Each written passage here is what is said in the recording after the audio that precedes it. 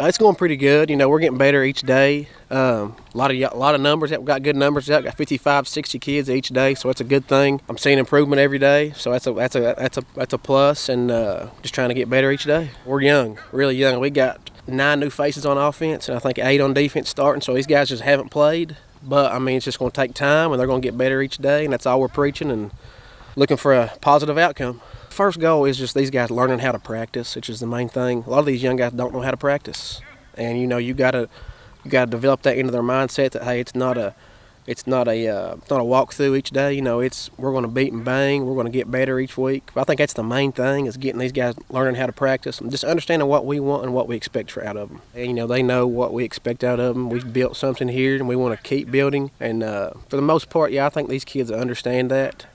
And you know, like I said, I'm looking forward to it, and I'm looking forward to these guys. They want to be here. It's the main thing, and you know, I'm looking forward to this season.